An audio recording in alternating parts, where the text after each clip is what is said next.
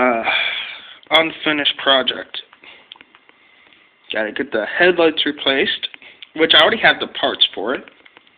Gotta get the back rear lights replaced. I gotta get them, no, not replaced. Gotta get new batteries for it. Need new batteries. The bike needs to be cleaned. I need both tubes and tires. The gears is all fucked up. It's stuck on 3.3, but that's what usually I drive it in anyway, so I don't think I'm going to be worried about the cable so much, especially for the fact I usually leave it on 3 on the one side, and 3's like, you know, my most interventional speed. I may actually not have to worry about that. The handlebars will have grips on it. I already have them in my room. I'm just waiting for me to get everything else fixed, and when I'm ready to get on and ride around, that's when I'll put on the grips. Because I don't want the grips to screw up so quickly before I get a chance to get on it. I might have to readjust my seat because it's hurt my balls. And I used to have a second bike, actually, in which I'm going to talk about in a minute. I'm like really shaky. So yeah, and I also need a new back wheel for this as well. My APU on this thing, which is under the hood, that big black thing right there, that's my battery start. That powers everything on the bike. Cool. This bike is a 2001, so there is no motor or anything. This is the one I call, this is the GCG series 500, and I'd like to call this one the Neo Plan, because the way it sounds when you actually start getting some speed up. But, you know, I don't have to go into detail with that. I used to have another one exactly the same, and it was perfectly in good condition.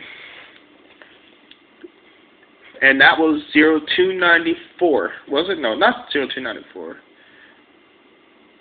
0200 even. 0200K. It was running perfectly fine, and my friend scrapped it because he actually wanted to order newer ones.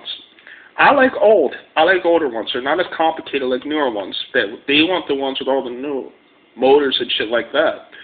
I like to keep things simple. The point of a bike is to ride it, not let the motor drive you. But I do like hybrids between there and there, especially for long range or when I have to run errands. That's nice to have a motor with. But yeah, that's the work I have cut out for the bike here.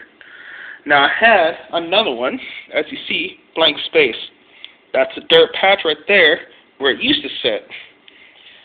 And right there is a trampoline where, yeah, scrap that. I scrapped it. I scrapped my other bike. Well, it had disc brakes, and it went off on its own. Like a small little tiny grip on the handlebar where I actually, you know, stopped. Because this red bike doesn't have that disc brake, if you haven't noticed. But I had a black bike, it used to. And it used to be so great. On the handlebars, it had 2 high beams, 1 on each side, and 2 regular lights, 1 on each side, yellow grips, and just black handles and everything. Well, I accidentally crashed it.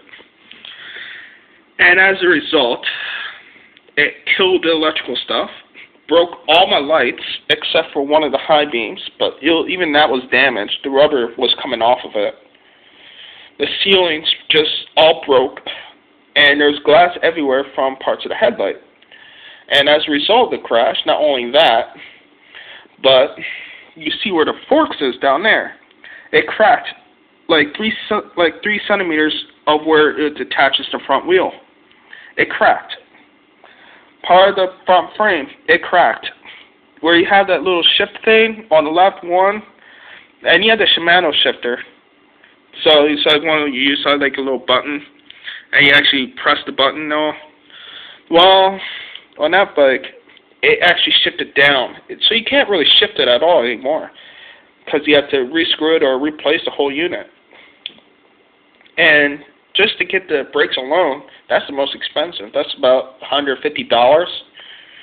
And the rest of it will come probably about $70 more. So that's probably almost, actually it's a little bit more than half the price. It's actually good, because I bought that bike for like $350, $359 to be exact. not including the tax. And it had over $200 worth of damage.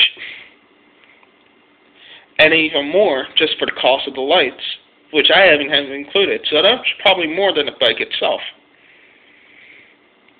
So I decided I wasn't going to spend more money in replacing those parts. The bike was going to be up for scrap, and I took off everything I could take off. The seat post was really comfortable. That was my big value. I decided I was going to take off that seat post and keep it, so that the next bike I get, I'll have a more comfortable seat to sit in. And you'll probably see that. I don't know. It depends what I decide.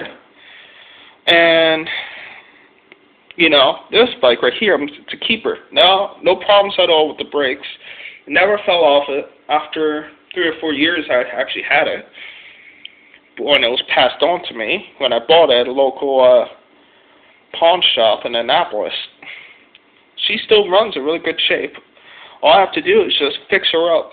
Get the back wheel, get both tubes of tires, and I'll have the gears fixed. Now, as far as electrical stuff, I just have to get the headlights working again. I get backup battery, so if my main battery goes out or something, I'll have backup battery.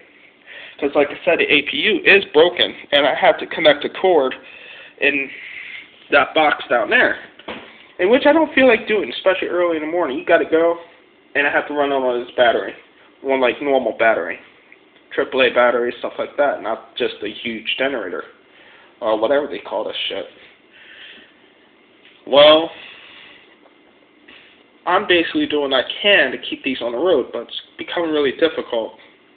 In my next video, I'm going to tell you exactly why it's becoming difficult. I will tell you very, very shortly. And, yeah, that's about it. See ya.